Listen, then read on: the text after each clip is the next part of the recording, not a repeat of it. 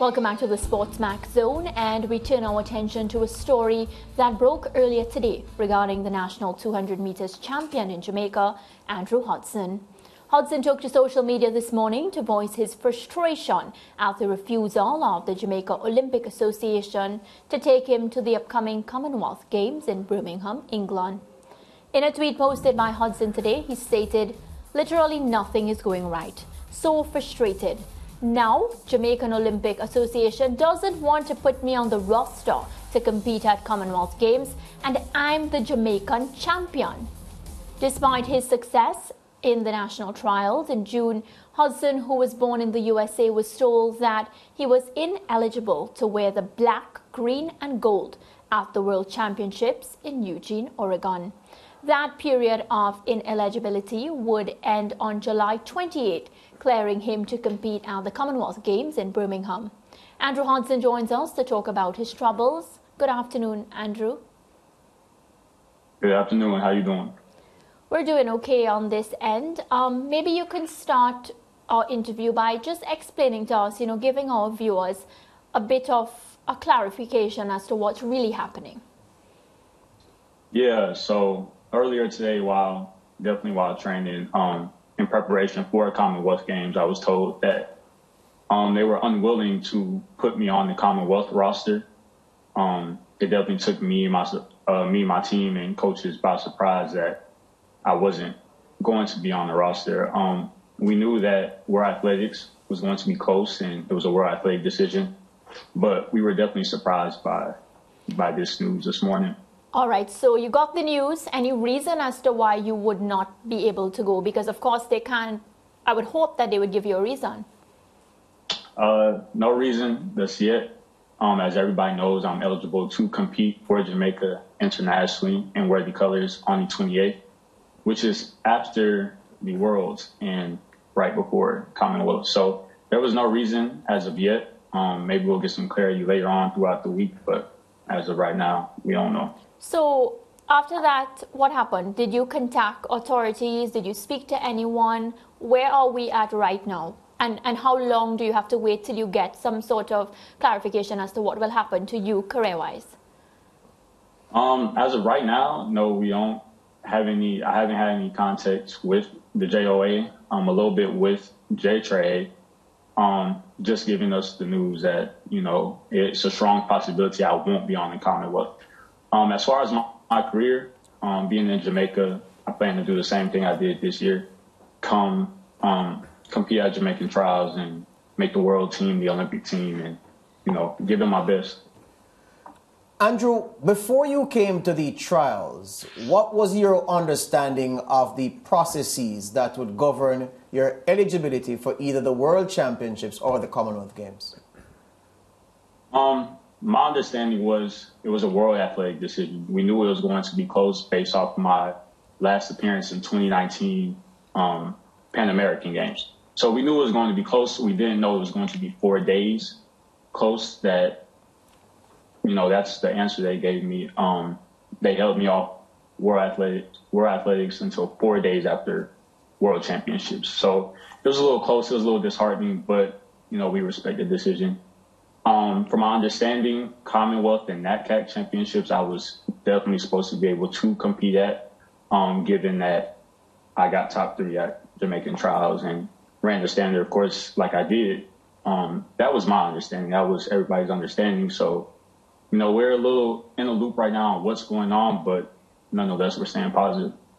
All right. So just to clarify, when you went into the national championships, you went in, you and your team, knowing that you maybe would miss the World Championships, but you would be fine for the Commonwealth Games. That's what you knew before you ran your first race at the trials.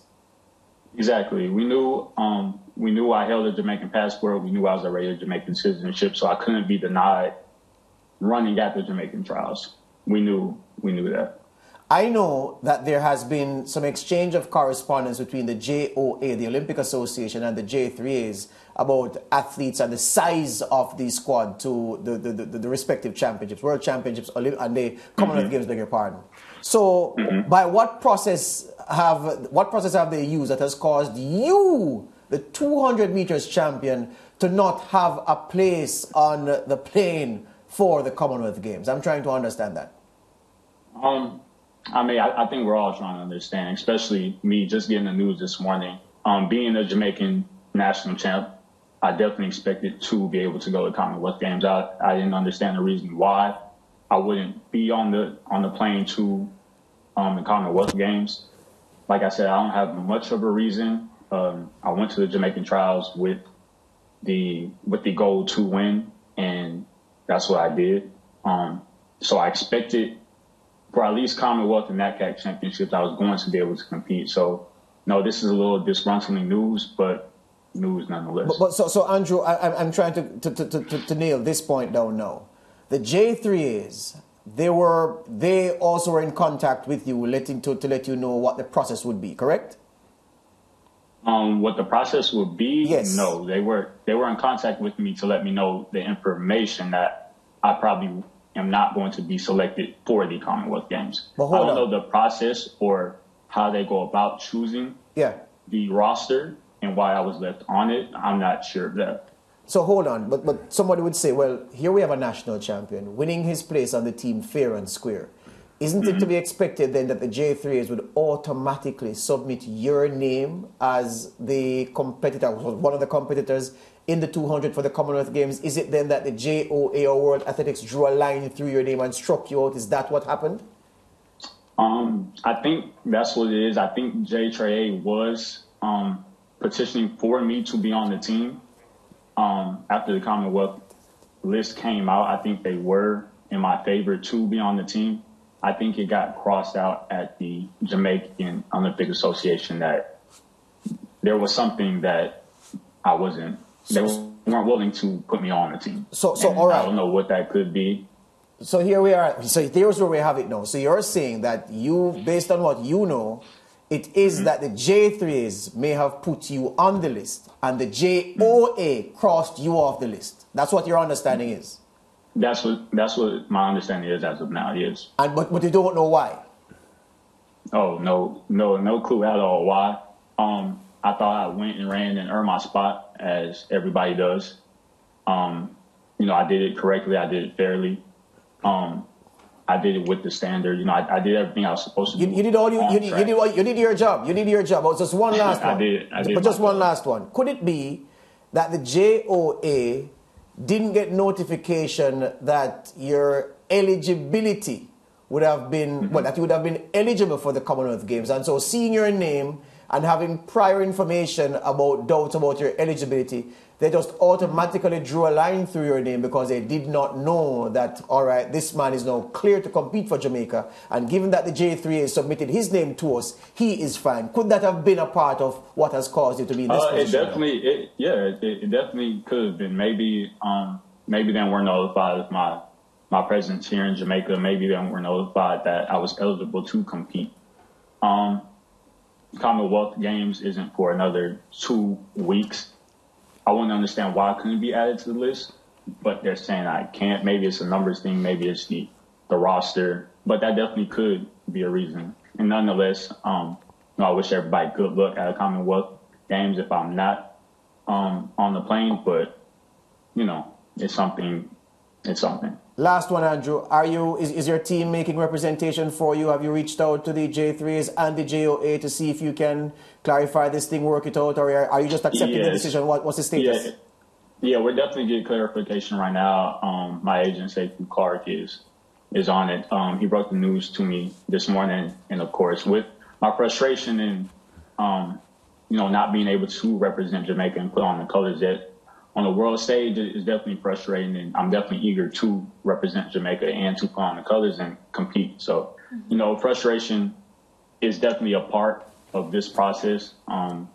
It's a process nonetheless. It's pros and cons to everything. So, I'm taking it with a positive and optimistic outlook. Andrew, well, we wish you all the best. I hope that you get some sort of resolution very soon, because it wouldn't be a good way to start when you begin to represent Jamaica. So we'll keep in touch. Thank you very much. Of course, Andre Hudson there, the national 200 meters champion for Jamaica. So George and Lance, of course, one, you brought a point up, and if that is the case where the JOA didn't really know what was going on and wasn't sure that he was eligible to compete, That's very poor on their part, because of course you would want your best athletes to take part, and you would find out. Just ask a question, yeah? Yeah.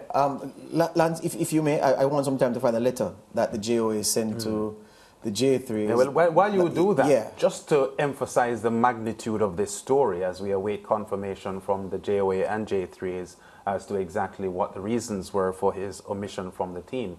He not only qualified as the national champion, having won the 200, the national championship, but beyond that, he's also the fastest Jamaican over the distance so far this year. There's no one as fast as him so far this year. So on current ability, he has earned his place, and he's unmistakably a perfect choice to go to run the 200 meters. Only one Caribbean runner, English-speaking Caribbean runner, has been faster than he has over 200 meters so far this year. That's Jareem Richards from TNT, who has a 19:83 clocking. And Andrew went 20.10 in the Nationals. And as I said, no Jamaican has gone even close to that so far this year. So on that count, plus the fact that he is a national champion, no reason from where we sit for him not to be included in the Commonwealth Games team. This is giving me mixed information vibes, like, you know, just lack of information, lack of communication. You found it? Yeah, and I don't know if this has anything to do with it. What this letter that I'm going to read now, just a part of, what it confirms is that there is an issue between the JOA, the Olympic Association, and the J3s, that's the Jamaica Athletics Administrative Association, concerning the quota. Yeah, and I don't know if Andrew's a victim of it, which would be yeah, but he would be number one pick though. And that's the thing. It's like three of us. And that's the thing. So so the letter is dated July 8th. Gareth Gill, president, he is the man written to by the JOA boss. That's the president, Christopher Sumuda. It says, I acknowledge receipt of your letter of the 7th, received, and the term is there. I read that there appears to be an indifference to the policy and regulations of the Commonwealth Games Federation respecting the quota system, particularly that which governs the naming of athletes in a relay pool. Yeah, and he goes on to list 3 conditions here. And effectively what this letter is saying is that the J3s has ignored the guidelines of the Commonwealth Games Federation and the entreaties of the Jamaica Olympic Association to have them abide by those regulations in naming a pool of athletes that the Commonwealth Games Federation will find favor with. In other words, what can be interpreted from this letter is that the J3s sent too many names that the Commonwealth Games will approve. Yes. But even so, and again, I'm not saying that this is related to the instant case of poor Andrew, but I'm just saying that this clarifies and confirms that there is an issue about quota and the number of athletes named for the Commonwealth Games. Yeah, well, actually, we are very anxious to hear from J3s and JOA, which is obviously going to be our next stop, because they need to explain to us the reason for this. Because even if you have a quota issue, you would think that, let's say, you don't want to send 3 athletes for the 200 and you only want to send 1. I can't see why they would send anyone else. Yeah, I mean, if 3 of us could see that. But Andre Hudson, Well, cricket will take the spotlight for the next half an hour, starting next with the West Indies captain Nicholas Pooran calling for better cricket wickets after the West Indies lost 3-0 to Bangladesh in their 3-match one-day international series that was played in Guyana.